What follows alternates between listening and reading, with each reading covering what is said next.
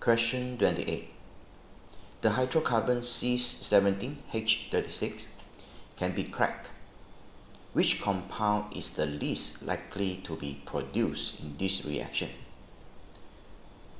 Okay, so for this question, because C17 is kind of too long to draw, so I reduce the carbon by 10. Basically, it will be very similar. Okay, so let's start with this C7H16. So when the carbon reduced by 10, okay, so this is the alkane. So we know that for hydrocarbon, it can be cracked at any part, and it can form a smaller hydrocarbon. Normally, it will form alkane and alkene. Okay, so for example, we're using this one. If let's say now the heptane is being cracked, let's say here undergo bond break, here undergo bond break. I try not to involve a very complicated mechanism because it's not really that useful for you. Okay, so just need to know when this bond break, so these two parts, the CH3 and this CH2, CH3, they will combine and form the propane. Actually, it will form radicals. So two radicals combine, then it will form the new bond and it will form this propane. And here, it will form the butene, so C4H8. Okay, so which means if let's say C7H16 able to form the C3H8 and C4H8, therefore the shorter one like C7H16 also can form this. Okay, so therefore A and B always can form, and it will form in normal amount.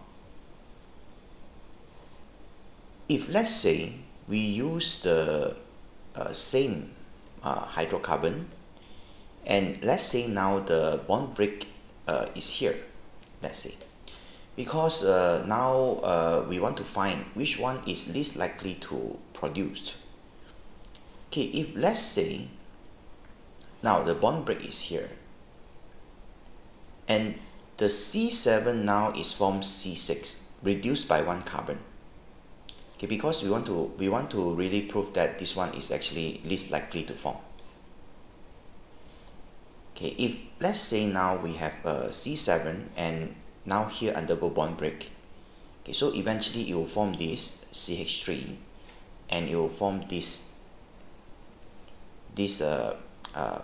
fragments.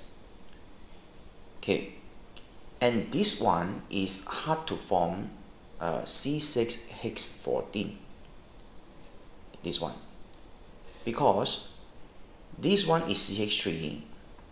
This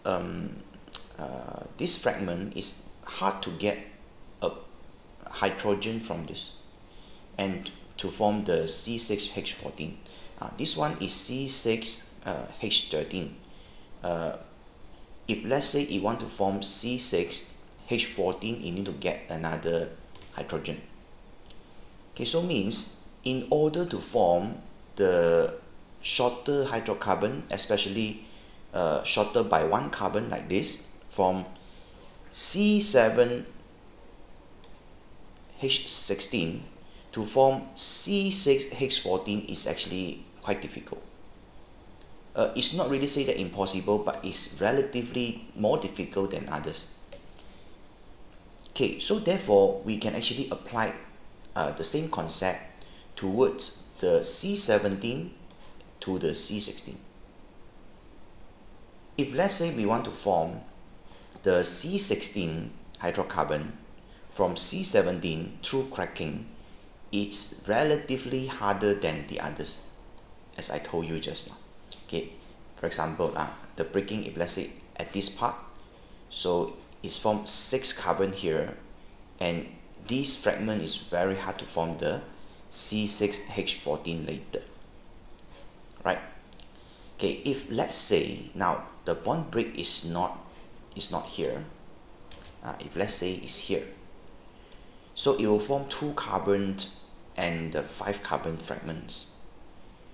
Okay, so therefore it will form something like this.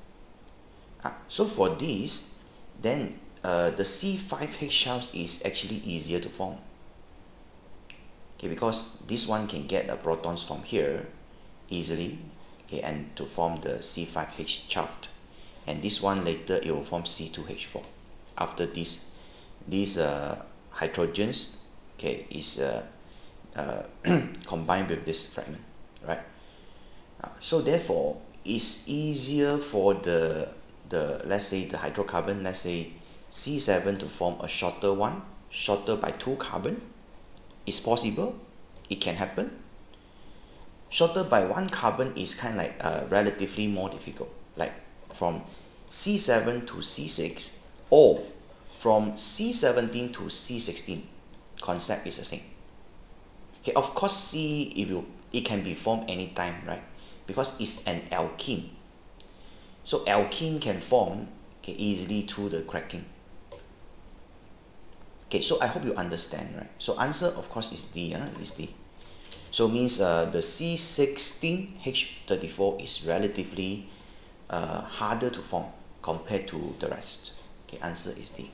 I hope you understand. Thank you.